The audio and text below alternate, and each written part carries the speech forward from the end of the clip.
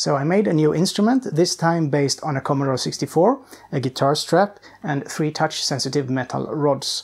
The right hand plays notes and melodies, and once again I'm using a keyboard layout inspired by the chromatic button accordion. The left hand is all about musical expression and phrasing. Each rod controls an aspect of the sound, and at least for now these are fixed functions. The first rod controls the volume. The second rod is a pitch bend, 1 octave, and this is an absolute pitch bend. The third rod is a relative pitch bend, so wherever you put your finger down, that's the starting point, and then you can bend up or down. The pitch bend rods also work like a sustain pedal, making the notes longer. So the left hand shapes the sound, but there's also an important expressive control in the right hand, and that's on the space bar. If you hold space and press down on a note key, the instrument will glide up to that note.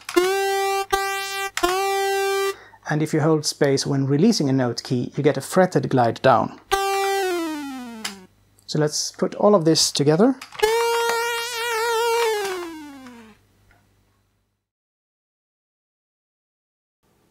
How do the rods work? Well, perhaps not the way you think.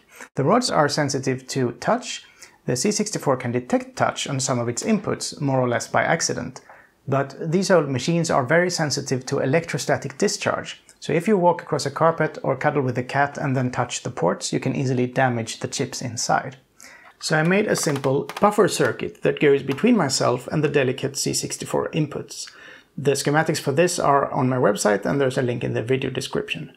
But with or without a buffer, the C64 can only detect presence or absence of touch, so the rods act as simple on-off switches. This thing here is a distance meter. Like a laser tape measure, it works by firing a brief laser pulse at my hand. The light is reflected and comes back after a few nanoseconds. This round-trip time is proportional to the distance, and the value is communicated to the C64 via the user port. So when I play, it's not the position of my finger on the rod that makes a difference, it's the position of my hand. And the rods are there to guide my hand in the direction of the laser beam. I'm not sure what to call this instrument, so please let me know in the comments what you think.